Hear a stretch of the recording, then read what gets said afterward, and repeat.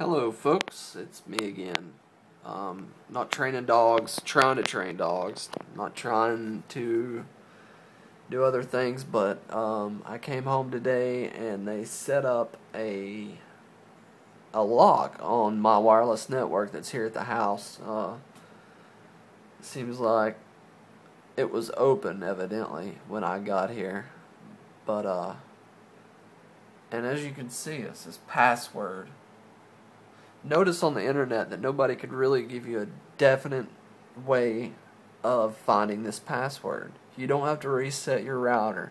As long as you have the router accessible to you and get all the information off the router, which is through Linksys, the software that came with your computer that is the main hub, it will give you the information that you need for the password. And actually the password is deceiving. You would think password is a password. No, it's actually the encryption key that you type in there. So what you want to do is go to the actual computer that is on that router.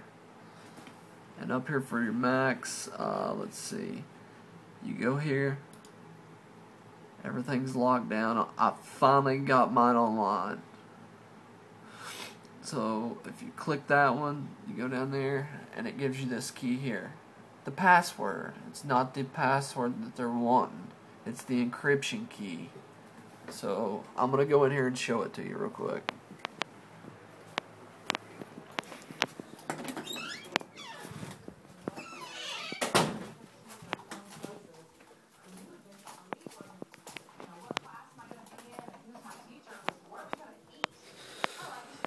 As you can see, the encryption key, it does not say password.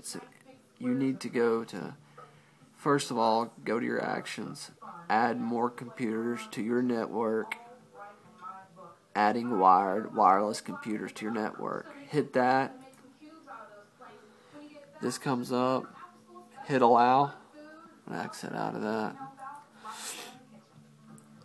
Go back to your support. Everything's loading up.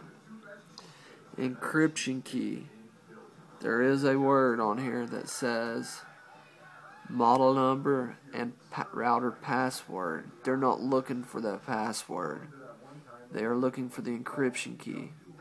And it's a really long key, as you can see. But it's important to use the capitalization and the small letters. Type it into the password area. Let's go back in here.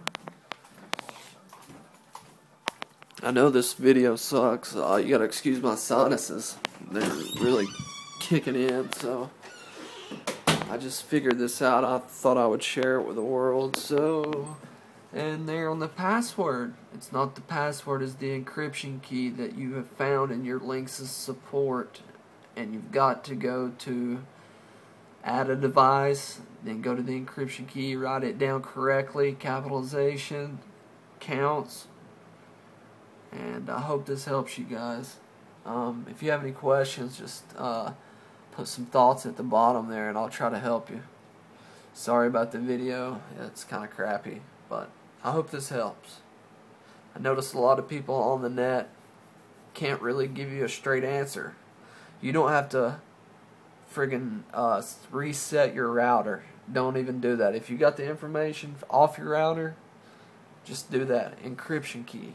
The very first encryption key. Thank you.